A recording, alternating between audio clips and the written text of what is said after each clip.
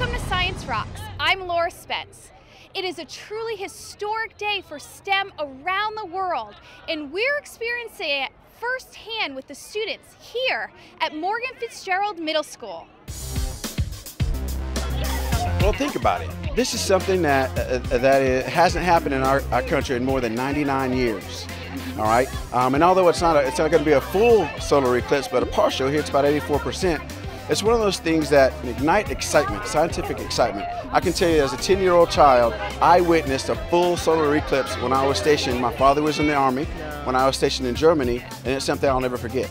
It incited a lifelong love of science that lives to this day, and it's something that I wanted the opportunity for our students to experience as well.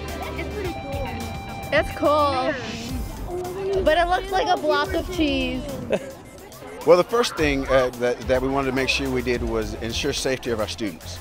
And so thanks to the generosity of a number of our parents and several of our business partners, we were able to purchase more than 200 pair of Eclipse viewing glasses. Okay, so safety obviously was a primary consideration. And take off your glasses, don't look up, but look around you at the light that we are getting right now. It's like dusk, dawn, there's a breeze that picked up that was not out here 40 minutes ago. So everything is changing. The energy that we're getting from the sun is being blocked. The last person you say, oh my God, that was so cool, was a teacher. And the time before that was a student. And so the one thing it does is that it unites us in our trek to be lifelong learners. So we've had teachers covering each other's classrooms, bringing more classes out here than had been scheduled to come out, which is awesome, primarily so that the teacher could come out and take a look at what's going on out here. It's really awesome. Now you're out here with your students, and so once of a lifetime opportunity. How do you feel about it? Oh, this is great.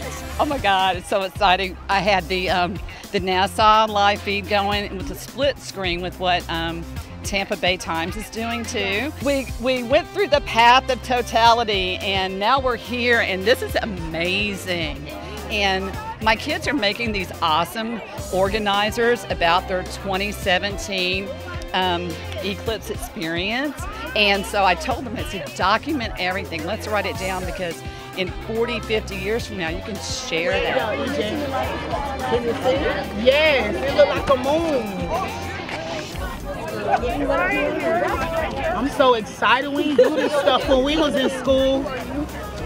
We have it live streaming in the auditorium as well, so that all those students who did not get permission slips signed to come out and watch the viewing, they're able to watch it being live streamed in school.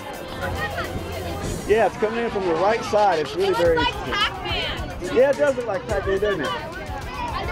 Oh man, that's cool. That's awesome. That's awesome. Well, honestly, I thought it was pretty cool because you got to see a sun in a way that you couldn't see it before, because you could see the shape of it where the moon was covering up. All right, so you just got to witness the solar eclipse. What are your thoughts? I think it's really cool, like a one-in-a-lifetime thing, and it's going to be in my memory for a long time. Now, how do you connect what you just saw out here to what you've been doing in your science classes? Well, we've been learning about how the eclipse and not wearing proper glasses can hurt your eyes, and how it's going to go across the whole United States. It's cool. It's really cool. Yeah? What does it look like? It looks like a quarter mile thing. Yeah? I don't know what you call it, but It looks like the Apple logo. Yeah. Our out-of-the-world adventure continues on Science Rocks as we hear from retired NASA astronaut Nicole Stott, who joins me on a Women to STEM panel discussion aimed to inspire girls to pursue their STEM dreams. Science Rocks continues in a moment.